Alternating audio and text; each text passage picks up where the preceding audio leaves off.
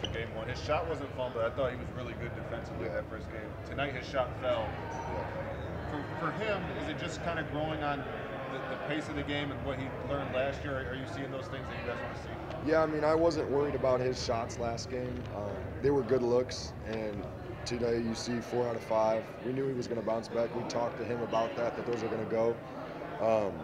I thought last game was a great example of how you can impact winning when you're not scoring, when you're not shooting it well.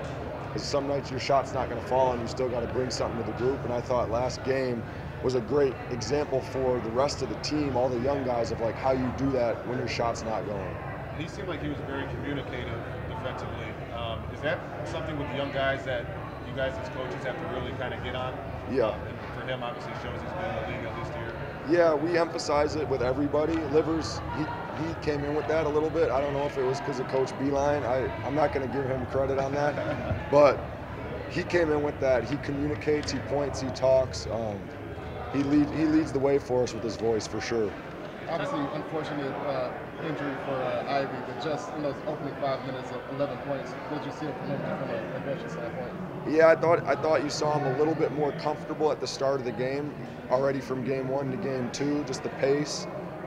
We wanted to give him a little bit more space to operate and use his quickness, and I thought you already saw this game slowing down a little bit for him. I know they've been 2 games, but how you been trying to develop JD? I've been thrilled with the way he's playing. Again, he missed training camp with us, so he's learning on the fly. Super coachable, and I think when he's in the game, I think you can feel it. You can feel it in the gym. They're not as likely to try to attack the rim, and then he's just a constant lob threat. Every time he's on the floor, he spaces the floor because he's a lob threat every time he rolls. So I've been ecstatic with the way he's playing and the way that he's taking coaching. What's the concern level on Jaden's ankle? I don't think it's too concerned, but I have to talk to. I don't have an update for you guys. I haven't talked to medical about it. And Jalen's was just kind of he's yes, right. Same. I don't got nothing for you guys. You just do double plays. negative. You do plays. Obviously, Killian no go today. Was that the kind of the plan with him? Just only maybe play a game or 2? Yeah, that was the plan. Just to give a guy like Jaden and Saban more opportunity to get some minutes and some good reps that they need to get. I give Isaiah Stewart a ton of credit for playing and just wanting to lead by example, and his team follows that. He just always works, always wants to compete, always wants to play, and that's contagious to the group. The off the pass to Jaden on the break. Yeah. Dwayne and I was talking to him. He said it's kind of a feast or famine. Is there a balance between letting that creativity and speed and also talking about this high risk? For sure. I mean, it's tough. You don't want to limit someone's creativity and what makes them special as a player, but you also want to emphasize the fundamentals and playing off 2 feet, 2-to-1 passing. All that's important. But when you're playing at that pace, a lot of times your instincts take over, and that's what makes Jaden special. So. We talked about the comfort level with Isaiah Stewart shooting the 3, but he made the 2 in the last game and the 1 down the stretch today. It's just he's confident in that shot. More comfortable and confident are probably equally as important in him developing and being consistent in that.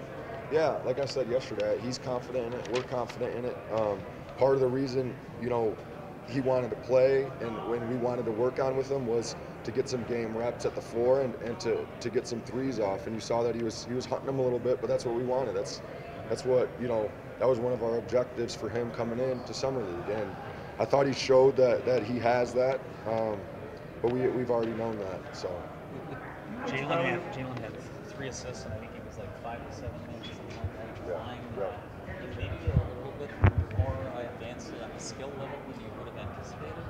Yeah, I mean, I don't know who anticipated, because I think we took him for a reason, and we thought he had that.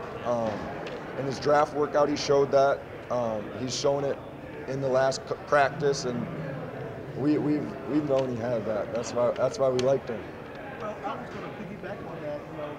Specifically that key cut pass on the move during games. Yeah. I can't remember who it was. Yeah. That's even pretty developed Yeah. for young big like that. For sure, for sure. But there's clips of him in college doing it. There's clips because I remember when we prepped for our pre-draft workout with him, when they sent us the film, I saw that same play. So he was doing that. He was doing that. Coach, the team was extremely efficient tonight. What do you think contributed to that?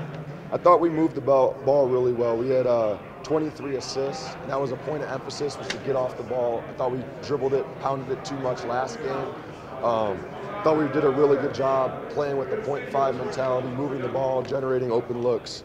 Made 14 threes, shot almost 50% from three. So I thought it was just the ball movement and just the mentality of good to great passes.